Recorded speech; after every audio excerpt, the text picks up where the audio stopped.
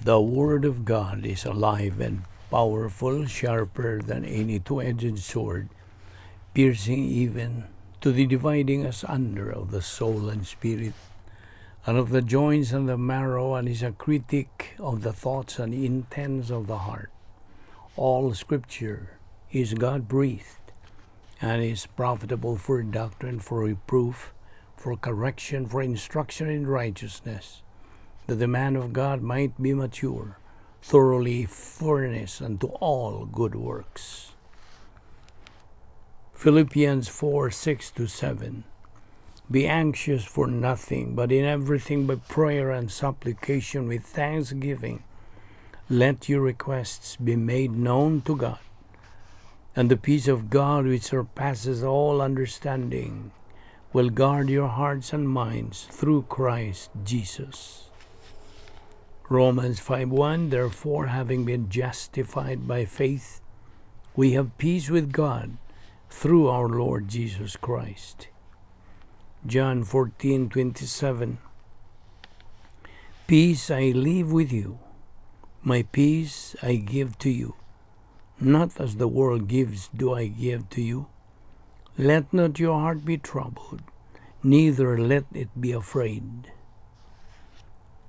Isaiah 26:3, you will keep him in perfect peace, whose mind is stayed on you because he trusts in you. Isaiah 32:17, the work of righteousness will be peace, and the effect of righteousness, quietness and assurance forever. Colossians 3:15, and let the peace of God rule in your hearts, to which also you are called in one body, and be thankful. John 16:13, however, when he, the Spirit of truth, has come, he will guide you into all truth, for he will not speak on his own authority, but whatever he hears he will speak, and he will tell you things to come. Before we start our Bible study nining adlaw, gikinahanglan ang atong susi sa atong tag sa kakalag kung nanapawag iti mga sala. At dayon kita sa paggamit sa 1 John 1:9, if we confess our sins, God is faithful and just to forgive us our sins and to cleanse us from all unrighteousness. For you unbeliever, the issue you are facing is using your free will. Ang kabubuton nga hinata ka na sa Dios, ipagamit ka na sa Dios, aron ikaw makahimo sa labing manungdanong desisyon sa tibok mong kinabuhi, ang desisyon sa pagtuo kang Ginoong Jesucristo ingon nga imong personal nga Dios ug manluluwas. Acts 16:31, believe on the Lord Jesus Christ, and thou shalt be saved. Magampo ta.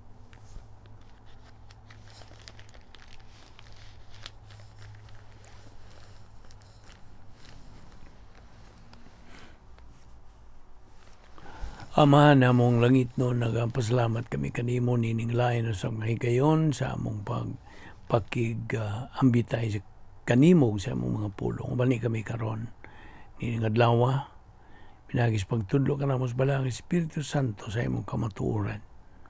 Kining tanan among ipasalamatan sa ngalan ni Ginoong Jesucristo. Amen.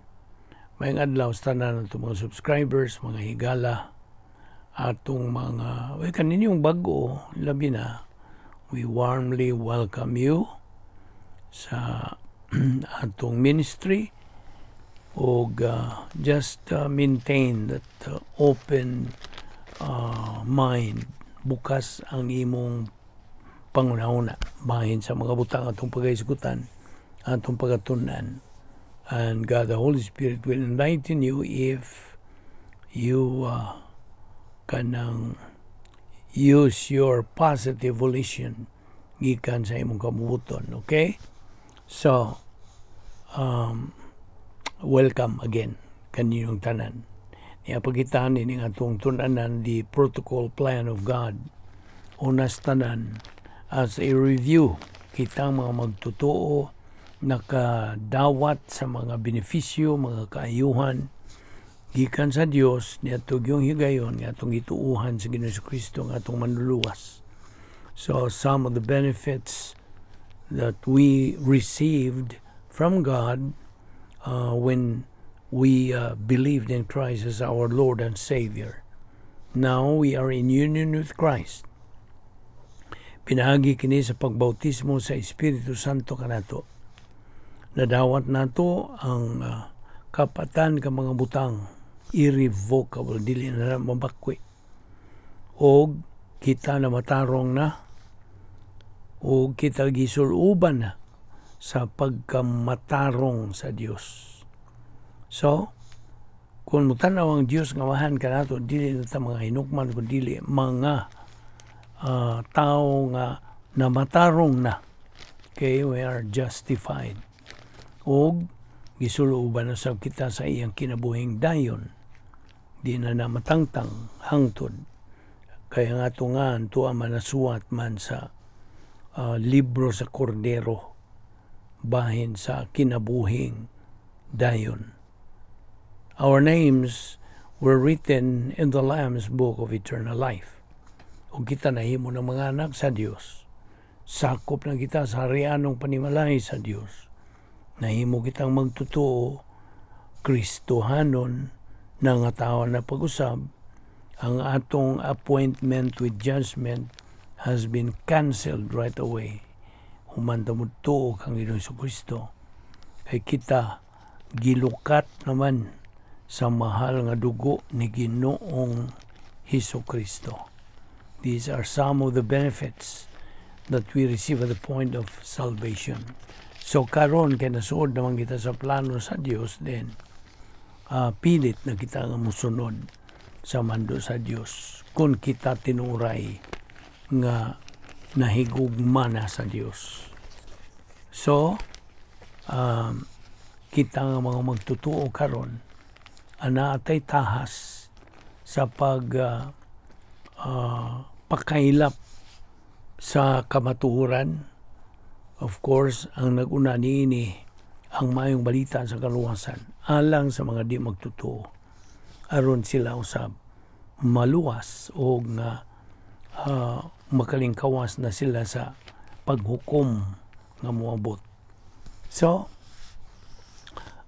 kita nga mga magtutuo gimanduan sa daghan nga mga pulong mga doktrina. Sa mapananglitan sa Hebrano 9:27, it is appointed unto men once to die, and after this, the judgment. Na, pangutana, asa man ka buot mo kinabuhi sa eternidad? In heaven or in the lake of fire? Kini atong gi-address ngadto sa mga dili magtutuo. So again, my question is, where would you want to spend eternity? Dito ba sa langit o dito ba sa linaw sa kalayo? Kini imong kapilian. Dili kay mupili ka ini kamatay nimo, no. Samtang buhi ka pa, nagaginawa ka pa, askil pa imong panglawas, karon ang panahon sa paghimo og desisyon. Kay it is a matter of choice. Now, of course, sayod magkita sa a basic doctrine nga God did not have to provide salvation. No. He did provide it out of His own choice. Ngunay labing tinuod. Tungod sa iyang kabuton, iya kining pagbuot. Di ba nga ang Diyos is the righteous cause of Satan's evil. Apan ang Diyos is never the evil cause of Satan's evil. Dili. Numdum ka bang Lucifer? Kinis Lucifer, mo na iyang kahimtang sa o pa siya malaglag, o pa siya makasupil, o tugkan, o pagka mapahitason. So, si Lucifer is, mo description ni Lucifer, the bright and shining one. O siya nalaglag. tungod sa iyang pagkagarbuso. Itugkan lagi siya paghambugiro. You see? Now, God did not have to create the angels because He was lonely. No, never. There's no such thing as loneliness sa Diyos. God is always happy, super happy, eternally. Now, buhat sa Diyos ang mga anghel, mga manlulunda, out of His own choice pod. Now, mungutana ko kanimo, why did God create man? Unsa man, tubag ni mo na. Tubag? For His own glory. Alang sa iyang kabulahanan. Kung ngano buhat man usab sa Diyos ang mga anghel, mga manlunda, tubag? For His own glory. Now, God does not lose. Kaya ang linaw sa kalayo, ang labing tinuod, mao ni kanang dapit sa basurahan sa Diyos. It is God's garbage dump. So, God made a choice to provide salvation nganhi kanatong mga kaliwatan sa tao. Iya tong pagpili, iyang kabuton. So, Roma 1:25 nagkanayon, God is blessed forever. Hangtod. Ang espirituhanong kamatayon ni Ginoong Jesucristo dito sa cross did not in and of itself provide salvation. Wala. It only provides appropriation to salvation. Samtang gina. So, sa diha nga usa ka tawo motuo kang Kristo nga iyang manluluwas, automatically mahimo siyang anak sa Dios. And he becomes eternally secure. Thus, kung moabot na ang kamatayon niya, kung siya mamatay na, human ang iyang plano sa Diyos ang kinabuhi, then he is qualified to live with God forever. Hangtod. Now, ang pulong sa Diyos, nagkanayon that we can know beyond any doubt nga we are on our way to heaven. Yes, may bawa na to. 1 John 5:13. Now, na mga hinungdan nga no, nga kita siguro na nga may langit. We are assured of heaven. Why? These are the reasons. Ang naguna nini, tungod kay ang mga kinahanglanon, the requirements for heaven have been met for us ni kinsa? Ni Kristo. Siya ang nakatuman. So, nakatuman sa mga requirements for heaven.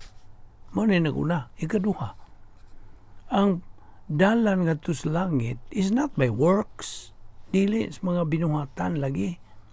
Nasa Episo 2:8-9, ang kanunay nato ning ginakutlo aron sa pagpahinomdom atong mga igsoong magtotoo, that we have been saved by grace through faith, that not of yourselves, not by works, not of yourselves.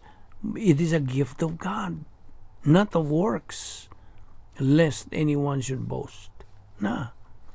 So, ang dalan katus langit, dili pinaagi sa atong mga mayong binuhatan, kundi dili pinaagi sa pagtuo. Now, na may musintag yun, nining partiha nga, dili ta kanang ang dalas langit, dili pinagi itong mga mayong binuhatan. So, ang mga pilosopo mo yun, di na dito mabuhat itong mayong binuhatan. Aron, may langit na tag dito mabuhat. No. Ato rin ginagklaruhon. Ang paagi nga gimugna sa Dios, giandam sa Dios bahin sa atong kaluwasan, pinagira sa pagtuo. Nga naman yun ang pagtuo, man yun ang iyang requirement. Pagtuo man, dili katong duha ka laing paagi sa pagpanabot. Ang empirisismo o rasyonalismo nganong pagtuo man ang iyang gigamit. Tungod kay paminaw ang pagtuo way merito. Ang tanan makatuo dili pud tanan mo tuo. In other words, pareha ra gud pagkaon. Ang tanang taong normal, underline that word, normal nga tao, magkakaon og luto, magkainom og tubig, kay normal man. Gawas itong na mga depekto sa ilang panglawas o disabled. So, katong mga normal, makakaon o luto, kanunon, o magkainom tubig, o guay merito ka na kaya man. Ang tanan, laging normal, makainom, makakaon. You see? Mao na nga, nakita nimo ang punto akong gidaan nimo. Nga, ang tanan makatuo, ang pandili man tanan mo tuo, kaya na may kabuto ng tao. Na diha. So the way to heaven is not by works. Kay kung imong unahon ang works, mga binuhatan din, pareho ra na og kanang prinsipyo nga the cart before the horse. Nakita ni mo ng punto ha? Di man mudagan ang kanang karwahe kon mo una kay sa kabayo. Ang kabayo gyud mo una, mo bira. Kita nimo? Atong gitandi lang ning karwahe nga mao ang unsa, mao ang mga mayong binuhatan. So kung unahon nimo ang karwahe, di man ginamudagan. Kinahanglan mo una gyud ang kabayo. Guyuros kabayo na. So, the way to heaven is not by works, but by faith. Ephesians 2:8 and 9. So, naapa po yung mga bersikulo nga nagasuportar nini.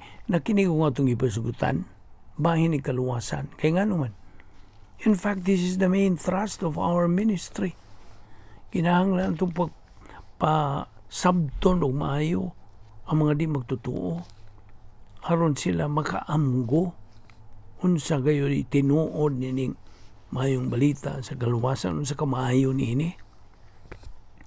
Unsa pa ang mga bersikulo? Acts 16:31. Naku na kay panahon, ablihi imong Biblia diha. John 6:47. Na nagkanayon, I tell you the truth, he who believes has everlasting life. John 3:18, whoever believes in him is not condemned, but whoever does not believe stands condemned already because he has not believed in the name of the only begotten Son of God. Gidugangan pa yun sa Juan 3:36. Whoever believes in the Son has eternal life, but whoever rejects the Son will not see life, but the wrath of God abides in him. Now,